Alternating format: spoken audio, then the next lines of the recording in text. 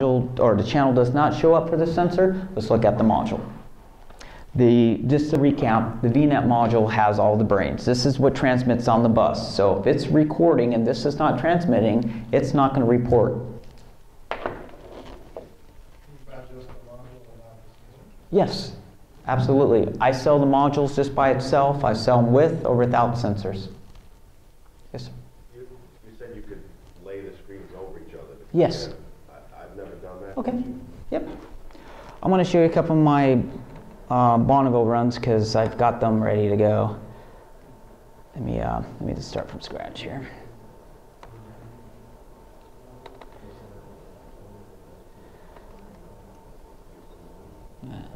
So I'm going to do a file, I'm going to do an open. I'll select this run,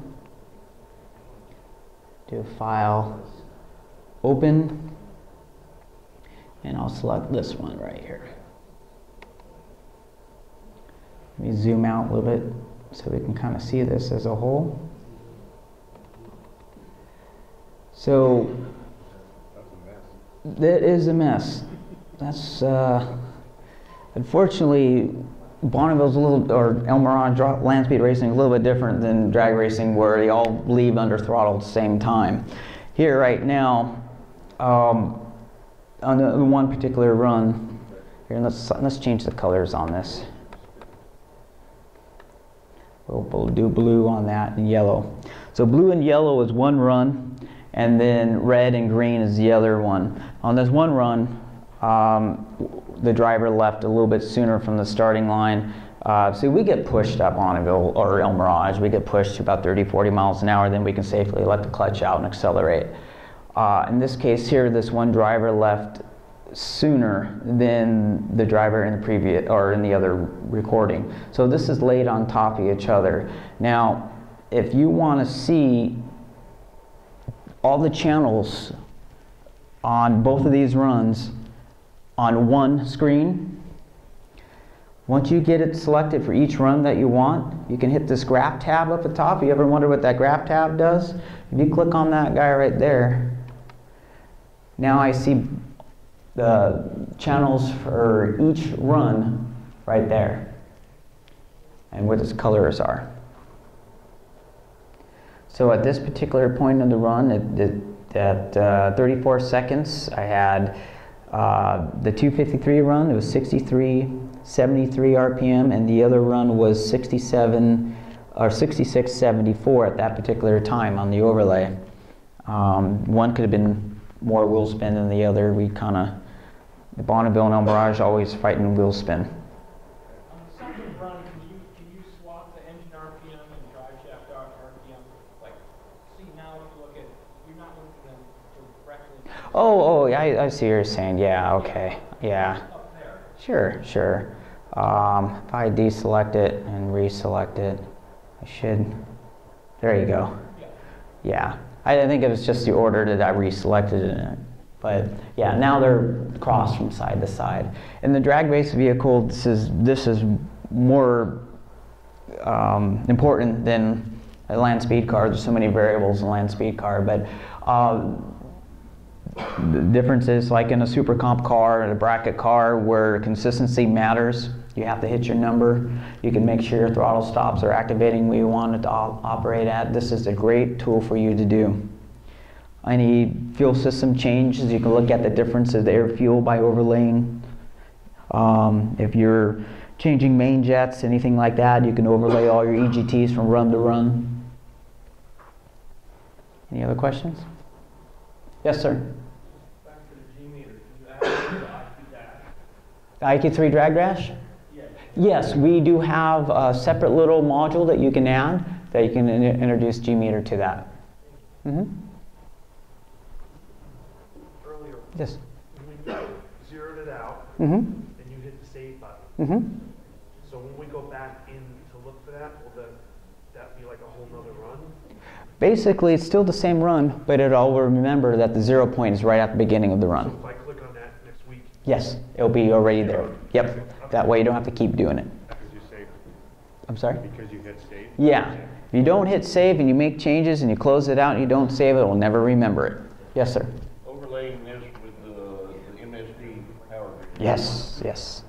One of the coolest partnerships we've got with MSD is the integration of the power grid channels.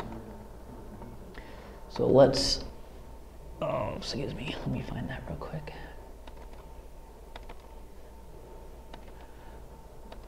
So this is a prime example.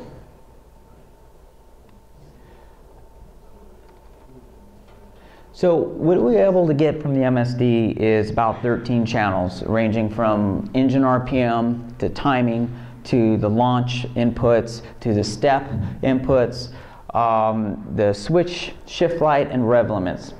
So right here is, if I click that, it's hard to see, but you can see the engine RPM is overlaying on top of what we're receiving from the ignition box. Here's the timing trace that's being overlaid on the run from the MSD box. Here's the launch input. So this is where the driver was activating the trans brake button. You let go, and then now it's off. So if you notice here at the top there where the channel is, it says 1, that is active. 0 is not active. As soon as he lets go, that channel goes to 0 and the line drops off.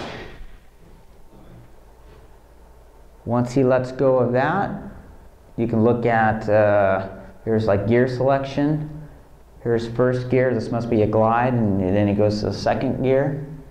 So the MSD will count the gears for you. This is important if you have gear retards. You can see that activate. This will tell you, let you know that the MSD box is executing that correctly. Here's when the step retard activated here on the MSD box. It goes from 0 to 1 when it's active.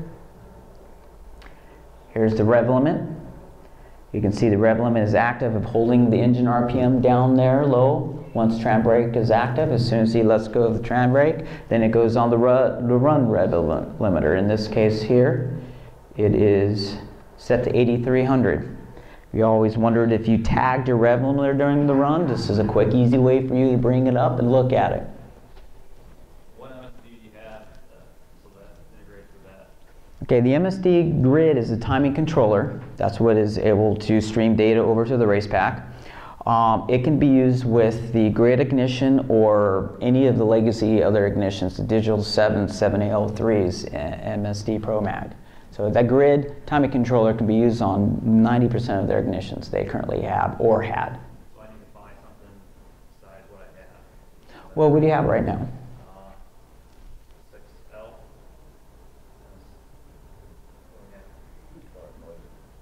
MSD box.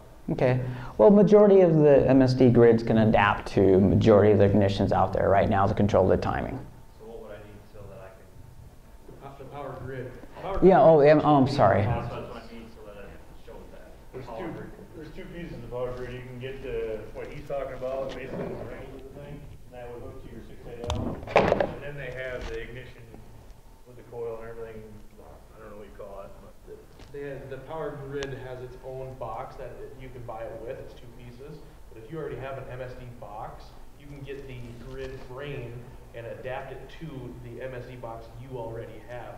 Whether it's a 6AL, a 7AL2, or even the 8 series. You can take that brain unit and put it on any of those, including like a Digital 7 that's already programmable. All you're using is your box makes spark, and then this other, the power grid brain unit, is what controls all of that, and then you can send all of that information to this. Right. So I mean, they're coming to the point. They're coming to the point now with the MSD 6ALs and stuff. They're going to start phasing them out. No. That's great for performance hot rod vehicles. The 6ALs are now, I believe, they make the digital boxes of them. They have the digital version, but to my knowledge, is the 6A or the 6s are not going anywhere. Like I said, they have a different version of it now. They have a digital version of it. Yes. I saw you had clutch percentage slips. Yeah. Does that require me to drill and install a magnet in the input? Absolutely. So if you're running clutch RPM we need to see essentially the input side of the transmission. So 90% of our installations will be on the input shaft in the bell housing. Go through the candlestick, draw, you can buy candlesticks pre-drilled for a 3/8 hole. All you have to do is run the sensor through the bell housing. In the weird applications where you do not have access to inside the bell housing, there's not enough room in there for you, certain transmission companies will have a provision for you to install the sensor on one of the first cluster gears or inside the transmission on the input side. Well, the problem, I think I mentioned this to G-Force, and they were strongly against it for compromising the integrity of the input. Yeah, Is there a collar? on the input shaft? Yeah, or somewhere where I can read that? Well, that's really strange because all the Pro stock cars all use the input shaft, and that doesn't make any sense to me. You know, all your top alcohol cars, all your Pro mod cars all use the input shaft. I don't know what they were telling you there. G-Force was heavily involved in Pro stock racing too, so I don't know. That's confusing me because input shaft is the primary way of doing it. Yes, sir. If you use engine RPM and drive shaft RPM, it can calculate converter slippage? Yes, absolutely. So in this case here, you'll be able to see that. Oops. So here's your drive shaft reading. Let's just clean that up a little bit. So every data logger, drag race data logger here will have an engine to drive shaft ratio. That comes included. You're automatically going to get this. So here's your slip channel. And if you go up to the top end of the run, right now it's reading 1.13. That essentially equates to 13% slip. This is also great for you to overlay. See if your converter's going away. If that gap starts getting bigger and bigger and bigger, well, maybe we got a problem. How does it, I mean, what is that value? What is the one value you come up with? 13% basically you don't, it's a ratio, so we don't look at the 1. We just look at the after the decimal point. For those that run clutch RPM, we can actually put a clutch percent slip in there that actually read the percentage of slip. So if you're 3, 4, 5% or something like that, you'll be able to see that in the data. All right. Any other questions? Please help yourself with the water and coffee. I came in late, so feel free to drink up, take water, whatever you like. Thank you guys for showing up. No problem. Thank you.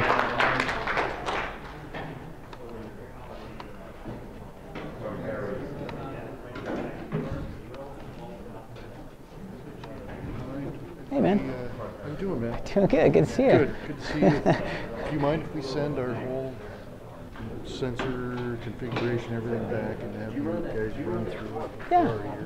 Yeah, you're more than welcome to. Is there any problems? Or? No, I'm having no problem.